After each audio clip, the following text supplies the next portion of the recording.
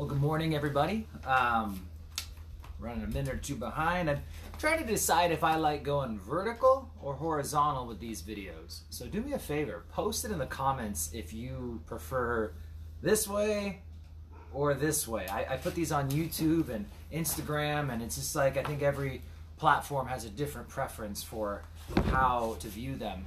But we are in John 3 this morning. And, you know, yesterday night after doing John chapter 2 with the kids, we went home and watched The Chosen. What a great show. And episode 5 is the wedding at Cana. And I believe 7 or 8, probably 7, I don't remember. But John chapter 3, Jesus' conversation with Nicodemus is one of those episodes. And it is very, very good. But in John 3, verse 1, it says, "There was a man of the Pharisees named Nicodemus, a ruler of the Jews. This man came at night and said to him, 'Rabbi, we know that you are a teacher, teacher come from God, for no one can do these signs that you do unless God is with them.'" Now, we see here Nicodemus. He is a ruler of the Jews. And Jesus is later going to say in verse 10, "Are you the teacher of Israel?" So here we have that definite article again, the teacher of Israel. It doesn't just say a teacher of Israel. He calls Nicodemus the teacher of Israel. And this gives us some clues on who Nicodemus is. He's referred to as a ruler of the Jews in verse 1. We know that Nicodemus is a Pharisee. We know that he is a ruler among the people, and he's referred to as the teacher. Now, he was a contemporary of Gamaliel, who was one of the greatest teachers of all time for the Jews, but he had a specific role of being one of the head teachers over the whole nation. And what's fascinating is that if we piece things together, there's a very good chance that Nicodemus is one known as Nicodemus Ben Gurion, who would have been the brother of the historian Josephus. If that in fact is true, that would mean that Nicodemus was actually the third richest man in all of Israel.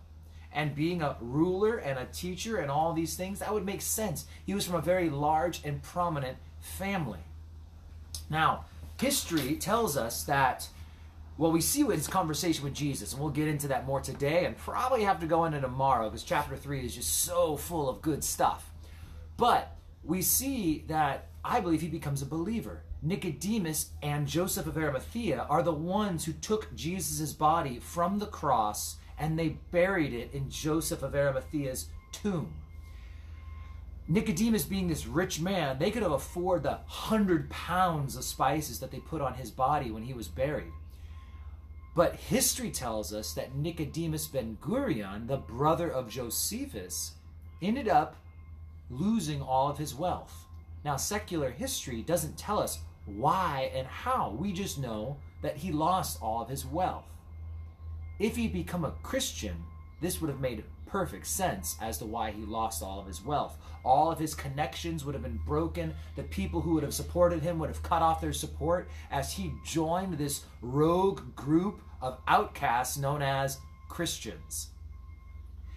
Other things that history shows us, one that I find fascinating and very hopeful for me, is there was an old holiday in the early church, and they honored Nicodemus of the house of Gamaliel. Tradition has it that Nicodemus moved in with Gamaliel, and that's where he finished his life, living in Gamaliel's house, which to me would make me hopeful that even in the book of Acts, where we see Gamaliel, and maybe if you need a reminder too, he was the teacher of Paul. And Gamaliel writes that Paul was his greatest student. And so it's interesting how these things all tie together.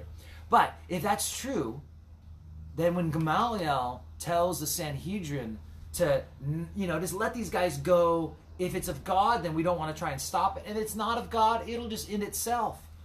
Perhaps Nicodemus had already moved in and had already been witnessing to Gamaliel. And maybe at this point, Gamaliel was a believer in Christ who was maybe keeping his mouth shut so that he could sit on the Sanhedrin and be part of that leadership and still have influence and try and help the Christians out. So it'd be awesome to see Gamaliel in heaven. Really hope I do. All that said, that's some interesting background stuff on Nicodemus, if you're curious. And I think The Chosen does a great job of portraying him as a sincere Jew who was a Pharisee, who dressed like a Pharisee, followed the rules of the Pharisees, but deep down he wanted to worship God. And they were the ones, at the time who seemingly had it figured out on how to worship God. Once again, it doesn't mean that they didn't have a heart to worship God just because they were a Pharisee. It was just the way they worshiped. And so he comes to Jesus and he's telling Jesus, we know that God has to be with you. And so Jesus says in verse 3, those key and critical words, he said to him, most assuredly, I say to you, unless one is born again, he cannot see the kingdom of God. Hey, look it, my ride just arrived. Haha, sweet. All right, we're going to go walk over there together. I'm going to finish it up right here today. So, what we got is one of the most important verses in the Bible where Jesus says, most assuredly I say unto you, unless you're born again, you can't see the kingdom of God. God has no grandchildren. Our children don't get just automatically put into heaven. They have to be born again. We have to have that part where death turns into life. We're born physically, but we need to be born spiritually.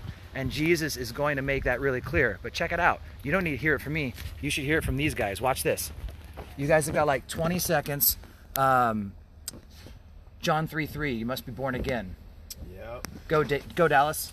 So I like how the NASB renders it. It says born from above if you get down to verse 7. So born from above, man. That's a supernatural experience that your parents can't bring. So only the Spirit of God, born of the Spirit, born from above. And you need it because without it, you can't get to heaven. Jeff? Just remember, the word says must. Yeah. Amen. Sweet. All right, I'm off to go hang out with these guys. You guys have a great day. Take care.